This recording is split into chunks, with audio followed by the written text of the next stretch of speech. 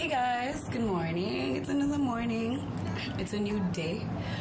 So today we want to go, so we don't have much to do. I was just thinking of maybe going to the pool, maybe going to walk outside later on, but right now I want to head for breakfast, so let's go and see what that's about, and then we come back and see what's next.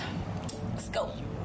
Universe, and I was revolving like a sun on my own. I know that you would do. So we have a variety of so nice things here, like this Prego like jam, like yes. We got the bread, the brown white, we have that, like, and are these pretzels? We're going to try like all of these and just see what's up. It looks so fresh, so nice. Yeah, so yeah. So here we have the breakfast section. We have overnight oats, poached peach, poached pears, plain yogurt, strawberry yogurt, mixed with yogurt. We have a couple of fruits here. Let's see. Cold milk, diabetic jam. I have quite a bit of food right here actually.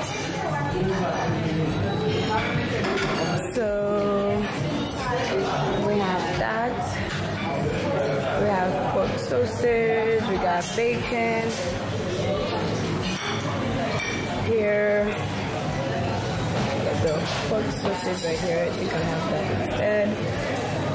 Also have the chicken sausage right here. I'm not certain if I'm gonna take that or this ox liver. This looks nice. Get this. And French toast from Cape Town. Ooh, hello. Oh, can I get omelette with everything? Yes. Right, what's your beautiful name? What's your beautiful name? Tamara. All right, Tamara. Yes, Tamara is going to make for me an omelette with everything. And can you make it hot? Can you make it hot? I can make it for you. Yes. Sorry? Salt and pepper? Yes. And garlic? Yes. And chili. Okay, I can make it for you. Thank you.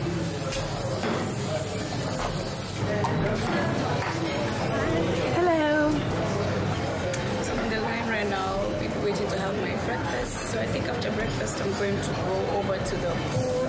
But so far this place is very nice. I just have one day here left, so just make the most of it. But yeah, it's exciting. See how this day goes. Right guys, so I'm just talking to Randall here. We're catching up, my best friend. As I'm having my breakfast, let me just show you guys what I'm having. So I'm having an omelette right here with a cappuccino and pork sausage and bacon, and we got Randall there. Say hey. Just have water and life is moving on. Period. Sipping water. So unaweza tukalisha. Unaona maya?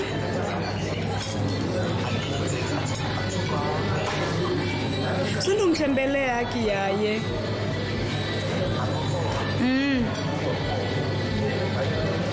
Kwa kwangu ananipangia kabati.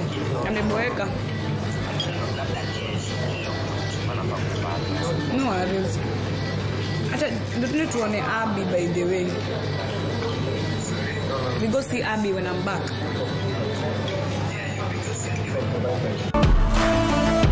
Never ever meant to hurt you.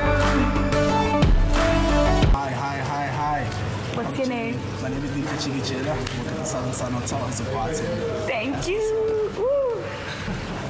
Look at this place, guys. Like so cool. Yes, sir. Come on. Come on. Yeah. Yes. For too long.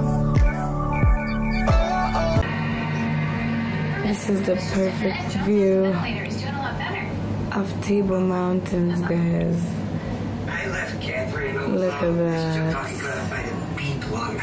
Really loved you. I never really did call you my only. I'm only holding on to something in my head because I'm lonely. Alright guys, so I'm finally back home. Really sorry about that. I think I actually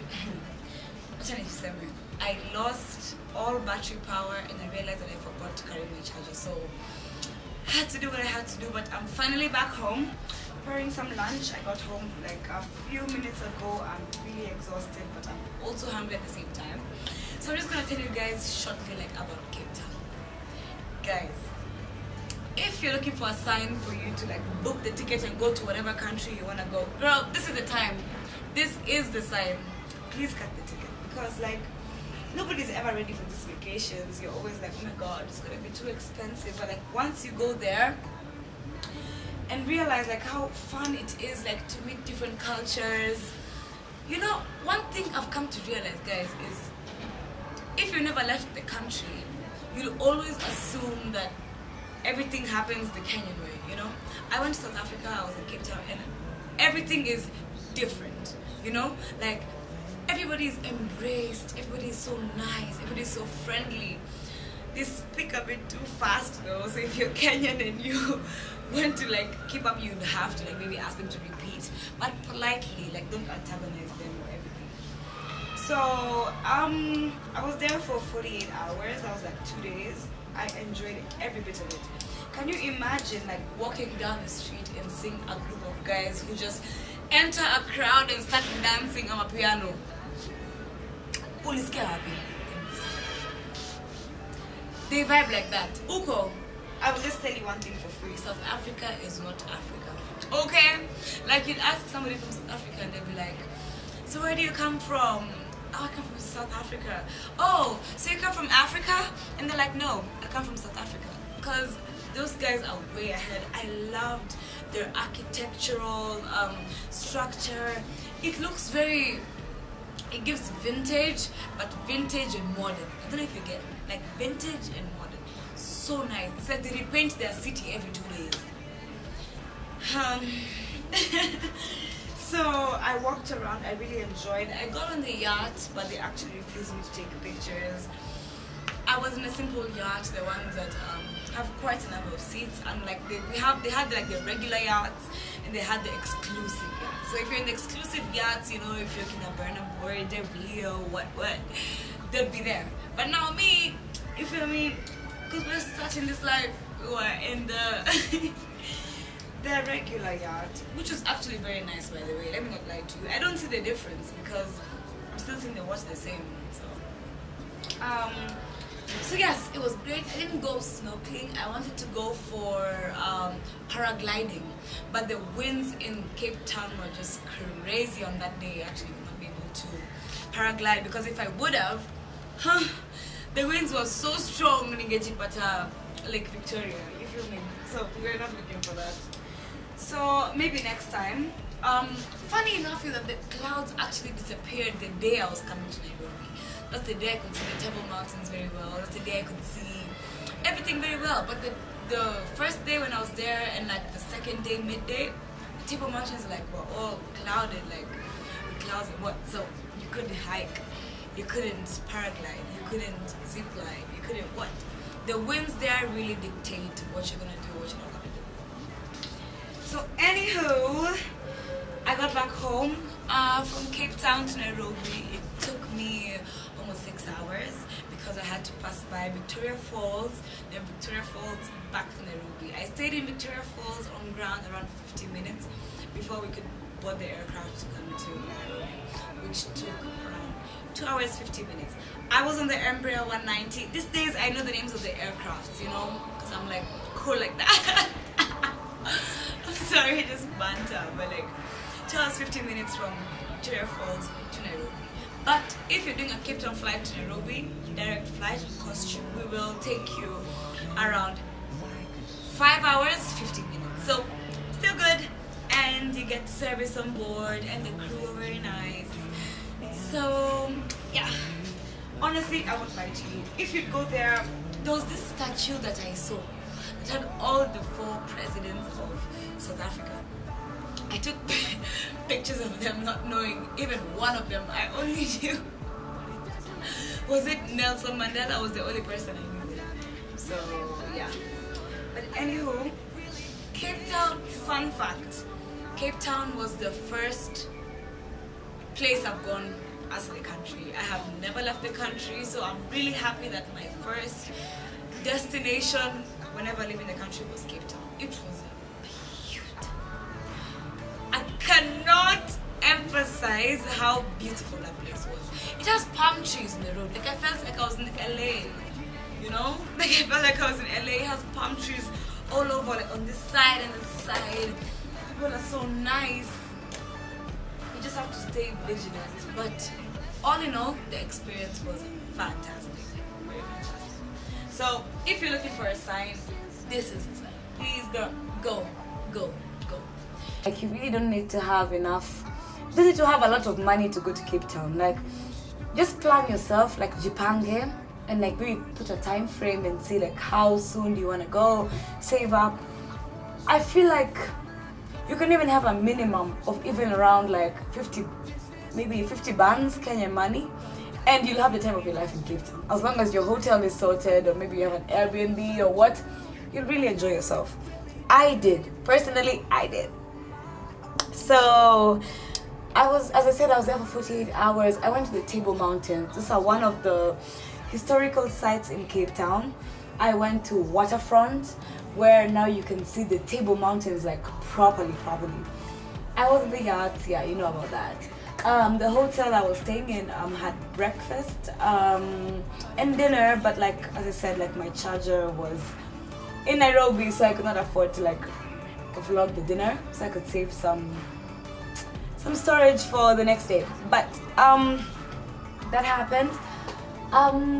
We flew back. I did, as I told you, I did the Victoria Falls flight then to Nairobi.